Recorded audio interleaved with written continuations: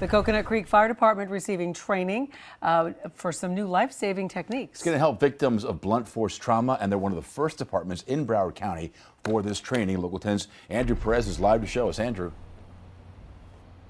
This is a really big deal. This is some cutting edge stuff, and as you're about to see, I'm actually saying that pretty literally right now. This is the type of training we do not see every day out on the field.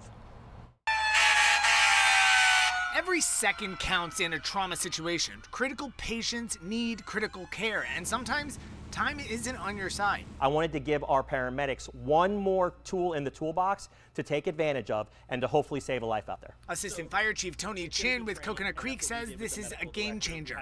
A procedure typically reserved for emergency room hospitals, moving right out onto the field.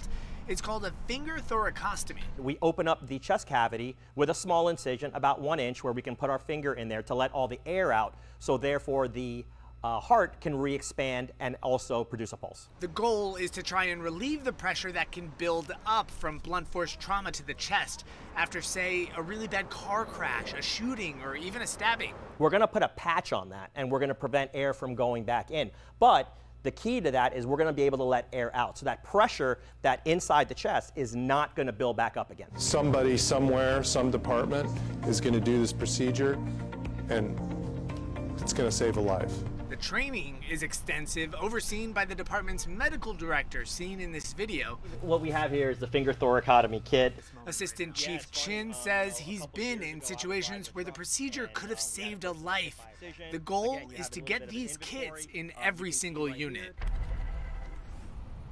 Something like this takes a lot of repetition, a lot of practice, a lot of training, which is one reason why we don't often see paramedics trained to do this out on the field. Miramar is the other agency that has also been trained in this. We're going to have much more on this coming up. Local 10 News at 6 o'clock. That's the latest here in Coconut Creek. I'm Andrew Perez, Local 10 News.